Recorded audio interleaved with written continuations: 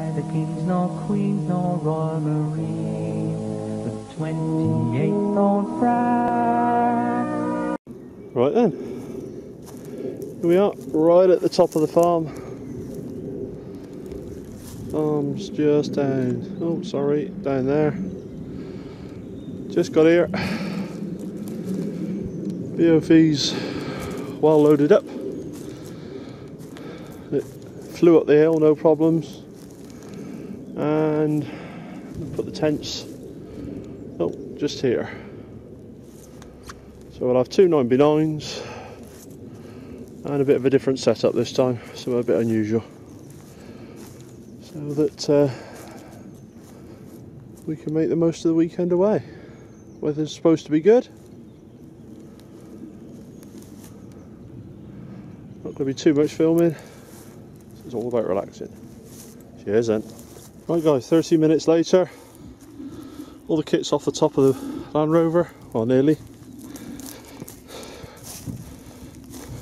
A couple of solar lights out charging straight away. Been here half an hour. Tents up. That's a 9x9. One person, half an hour. As you can see, there's kit all over the place, but that'll be sorted soon. The other thing that's out is the solar panel, although it's not really good enough, but it's charging the battery, which is running the cool box there.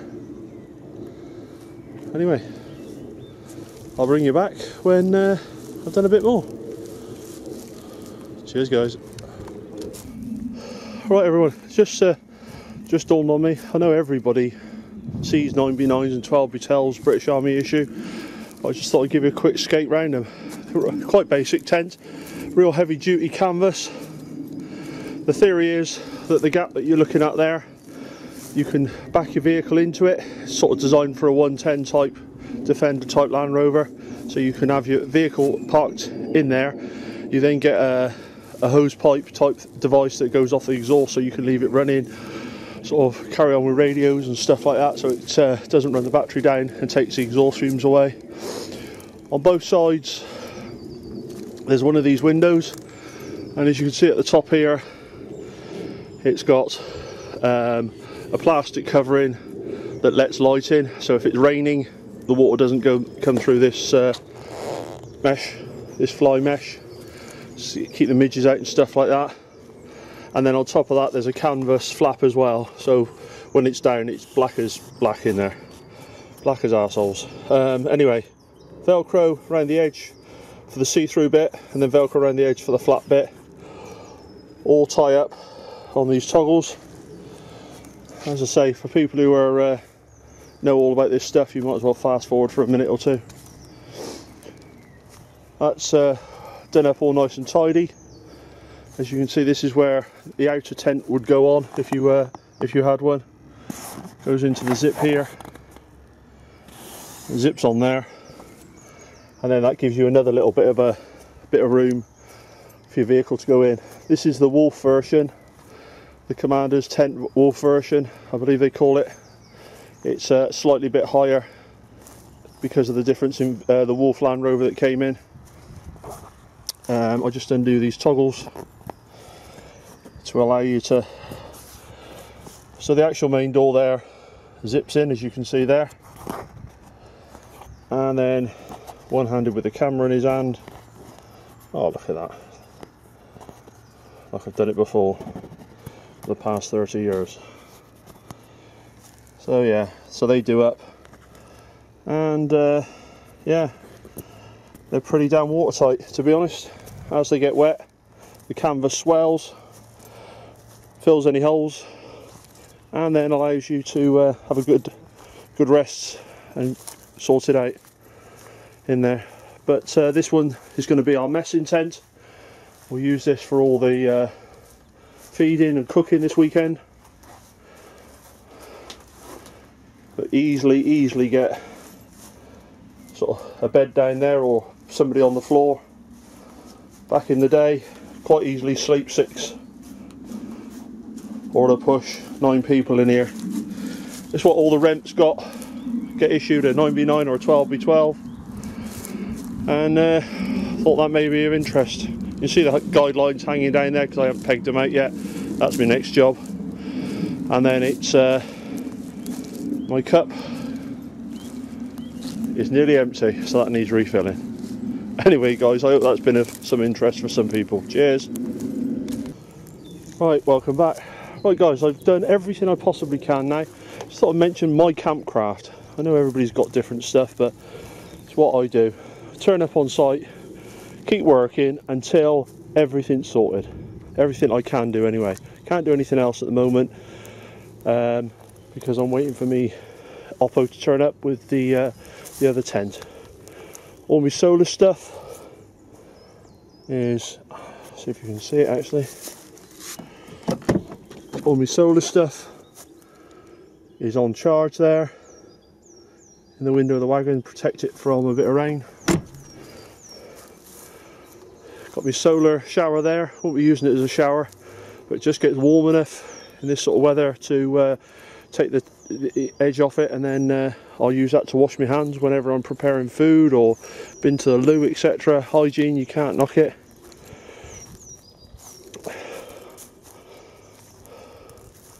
Flies are giving me a bit of hassle, so I've got the citronella candlelight, and that's sorted that. All my stuff in the tent sorted.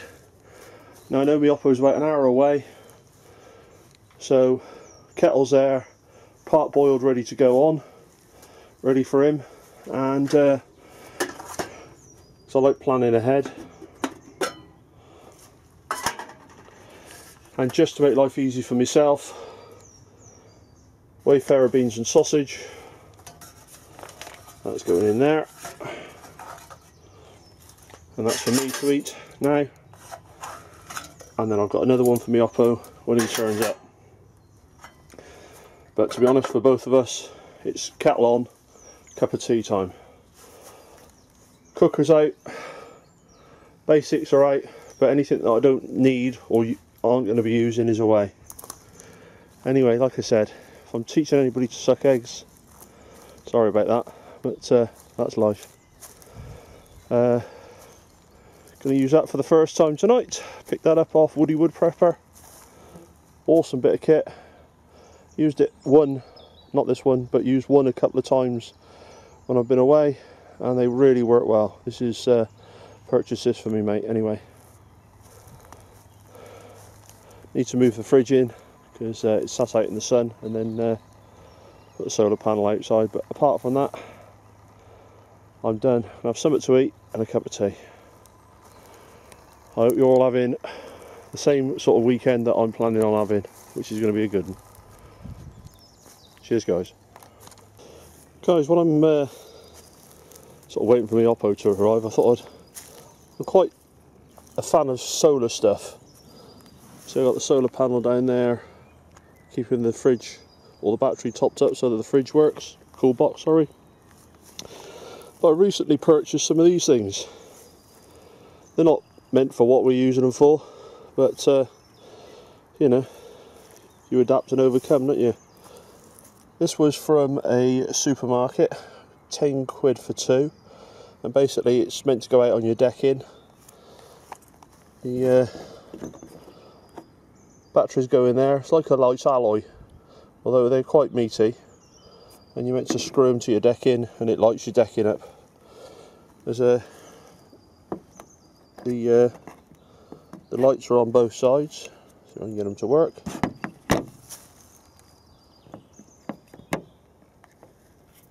There you go, just coming on, and again round the other side. They give us quite a little bit of light. Meant to last for 12 hours, yeah, right. Some hopes. Last for a few hours, if I'm honest. LED obviously, but the worst thing about these is there's no way of turning them on or off. So moving along then, these were for Mazda as well. I think they were, in fact I know they were 12 quid for four. Beauty of these is they've got an on-off switch there, one battery, and again when it goes dark the idea is that, yeah, they're on. You probably can't see it in the daylight. Let's have a look. There you go. 2 LED lights. So that's the theory, is that I'm going to use those tonight. They're out here on the car charging up, and see how they work tonight. Now the thing that I've had, well I've got 2 of these. This is the solar panel which charges up this thing, which got 4 LED lights in it. And to be honest, I'm quite impressed with this. I've got sorry, flies. I've got 2 of these, and hopefully you can see. There you go. Obviously, bright daylight's not working so well, as in the light's not working so well. And that I've got that in an outside storeroom. It's just enough to have a rummage through and see what's going on without sort of getting lights in there. But yeah, I've got the Go Zero there, Goal Zero, charging up some batteries, which again will charge my phone up. And then I've got a charger here, which again charges my phone up if necessary. So that seems to be the main thing that we need nowadays. Keep the phone charged up for the internet and everything else that we're trying to get away from out here.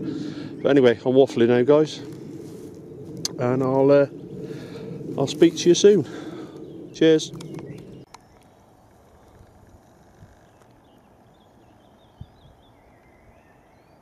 My Oppo turning up, I reckon.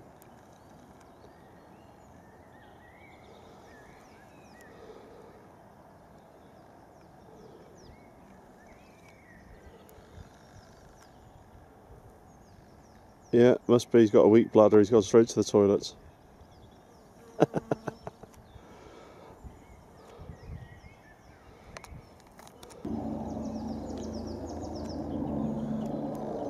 There he is. Sorry about the wobble.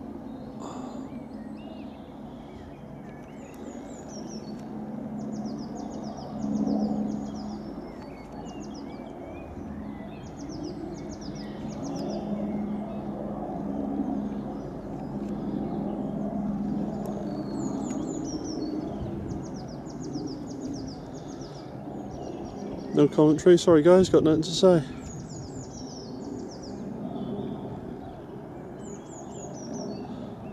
Disappearing just out of view there, and there we go.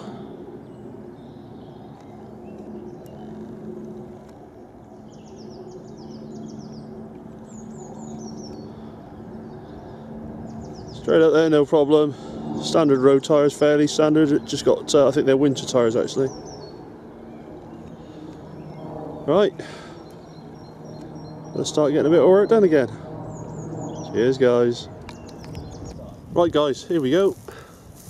Here's a final setup. Discovery up there, 9x9, and then we've done something a bit different this time. We've put a tarp over the top to give us like a seating area, and next to the 9x9 there, and then the other truck down that side. So it's nice and symmetrical. Obviously, just like that sort of stuff, everything in a nice line. Big pile of wood and offcuts and stuff like that, with the solar panel there generating the electric. We've got the sort of kitchen in there, and the sort of setups what we've got is a couple of Coleman cookers, because everybody knows how good they are, and a Caddock gas stove as a backup, and we've also got the wood, but that, to be honest, that's just more for effect, and a bit of warmth and stuff like that. Tons and tons of water, gas cylinder down there.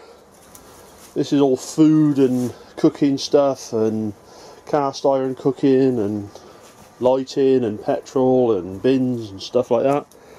Now we're underneath the tarp, which gives us our sitting area if it does rain or whatever. Nice couple of chairs there, plenty of room, but we'll be out in the sun. And then the thing that you haven't seen is the sleeping area. We've got the matting on the floor, spongy matting, so when you get up in the night, as a bloke of my age does quite often. And then we've got the fishing beds and a small storage area down the bottom for your kit, and the fishing bed that side. So that's our setup. Windows, as you can see, make a hell of a difference when they're open. And then I'll turn you around, and that's our view. Guys, you don't have to go to this extreme to have all this sort of stuff, but why would you be sat at home? And we're right on the wood line there, right on the edge of the wood line.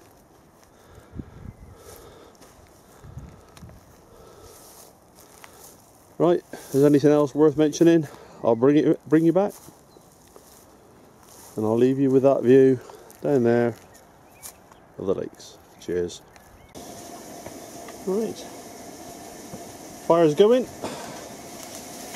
but tonight we're using all the cookers. So we've got steaks, beans, gammon, all sorts going on. Happy days.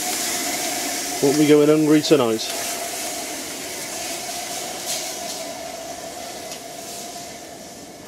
And that to sit around and keep us warm.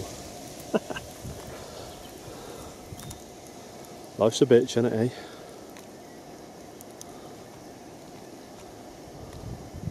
Cheers.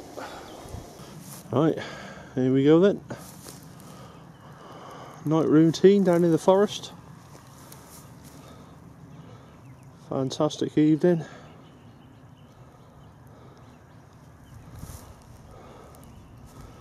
All the wood's going quiet behind us. We've eaten, we've drunk, and we're fairly a bit merry as well. Woody wood prepper for a stove there.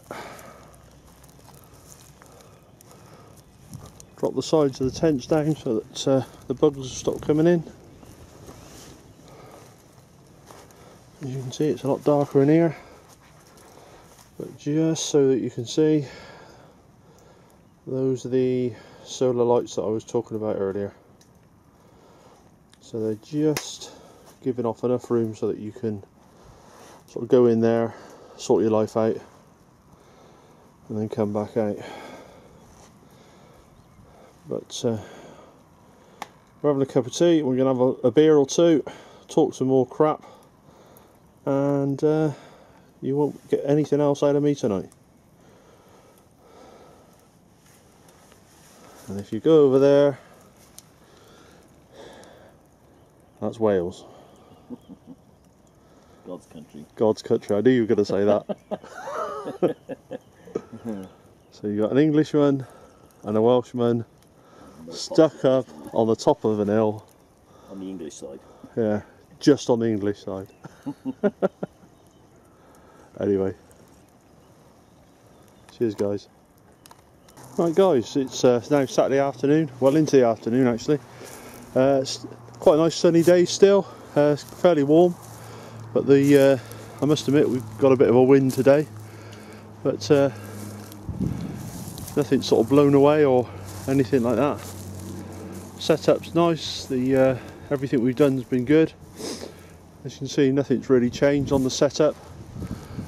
Been cooking using the sort of kitchen area, but so we've just dug out, obviously with the landowner's permission, a nice big cooking area for later on.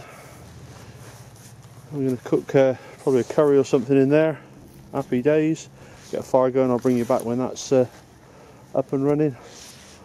All the solar stuff is out charging. That all worked well last night.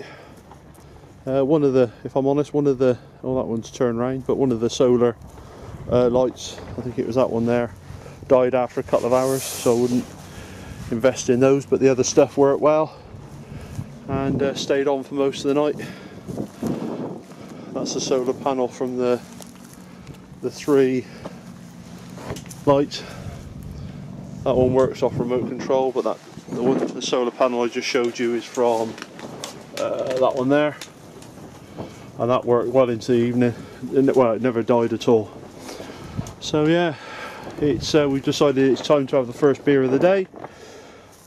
And if you're a sailor, I think the sun is over the yard arm. I don't even know what that means, but And as we're both ex-army, I think it means that you can drink beer at any time of the day. Anyway, I'm waffling on, and I'll leave you with a closing shot. Some bloke stood there underneath that tree branch there having a fish. They've been pulling the trout out left, right and centre. But if the day goes well, I'll bring you back later on when we're doing a bit of cooking. Cheers guys. Right, well, we decided it was time for something to eat. So we got the fire going. Nice lumps of wood on there, burning down to coals so that we can start doing a bit of cooking and stuff like that. Probably a 3-foot trench there.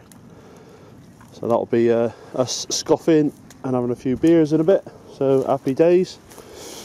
And then if you're vehicle mounted guys, I really would advise getting some sort of spade, shovel, well stuck in the ground, but something, you know, whether it be something like a cold shield, steel shovel or whatever, they're all fairly a decent price. Or just get something from that you use at home, you know, and take it with you. It's just so handy to have in the vehicle. But in all honesty, been a great weekend so far, and making videos is a bit of a pain, to be honest. It gets in the way. But not a lot's happened. The sun's still out, the sky's still blue. There is a cloud to spoil the view, but never mind. Anyway, cheers guys, bye. Right, time for the evening meal. Just seasoning me Dutch oven there, getting it nice and warm, and use some vegetable oil. Just waiting for the coals to burn down, so it's sort of more manageable. Put some coals on top of the Dutch oven there, and just going to make a chicken curry, to be honest. It's nice and easy. Probably do some burgers and just chopped up some onions. So they're doing nothing at the moment. One last blowout, everything will go in the curry I expect, as well as the chicken, just to finish off the day. Tomorrow morning up, quick breakfast, then we'll be on the road later on. As you can see, the weather's been kind to us. Bit of rain last night, but not too much. Sorry about the wind noise. Solar panel's done as well. You can see it's charging there. We've got a 13 watt panel, it's done well, but not good enough really. But you know, solar shower's done as well. Keeps our hands clean. And yeah, well, if there's anything else interesting happens guys, I'll bring you back, but I'm going to be eating and drinking and relaxing. Cheers then. Right, so coals are burnt now nicely. Well, everything that we had left has gone on the fire, to be honest, all the wood. And then in there we've got an all-in curry, so everything we've had left food wise, everything's gone in the curry pot. Nice curry sauce in there, and then we're just well, actually we're making a brew as well. So another sort of half an hour and that'll all be cooked. Balance in there on the Woody Wood Prepper trivet. So that was good. That's all the wood we've got left. And the obligatory cup of tea going on. Lovely job. Bon appetit. Cheers. Right then, final day, and we've been blessed with a bit of sunshine again. But all the water that we're not using, or not used, is going to go into the fire pit to make sure it's well and truly out, and then we'll fill that out, fill that in, so that everybody's happy to have us back again. Both vehicles have now been moved into a nice easy position to fill them up, so we don't have to carry stuff. Point to note that is, in all honesty, it's worth mentioning when you're buying a vehicle of this description, if you're going to use it for this type of thing. Obviously with the Discovery there, the door opens and it's only opens one way, and it gives you restricted access. So if you're on the slope, as you can see, the spade there is holding the door open because it keeps closing. I know I could have parked the vehicle the other way around, but with this with the Nissan Pathfinder, it's got a nice big hatch open in there, and also the rear doors opens nice and wide. It's just something worth considering if you're going to go for a 4x4. But yeah, happy days. Everything's going to be brought out, packed away, and I'll bring you back probably just for the final clear up. Cheers. Right then, as per usual, here, everything's tidied away, bit of flat grass left, pit all filled in, no rubbish around. But that was our backdrop. It's nice, the wind breaks up the wind, although you're probably thinking it's not because it's blowing like hell now. And we're just all done, and it's just starting to rain. Anyway, hope you enjoyed the video, and guys, if you can, get out there. Cheers.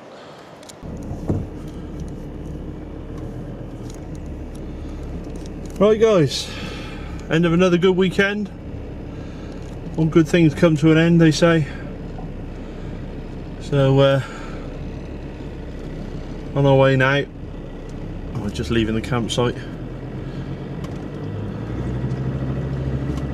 and yeah, job done. Really good weekend. Hope you've enjoyed the video footage. I know it's been a bit hit and miss, but to be honest, when you're trying to enjoy yourself and relax, making a film can be a bit of a pain. But yeah, you can see the farm there in the distance, and that's us done. Letting the vehicle take itself down under its own weight. I'm lucky enough to have a hill descent enhancement thing on here, and it works well. So hope you enjoyed it, and thanks for doing your videos, and I'll watch them and comment like I hope you do. Cheers, bye.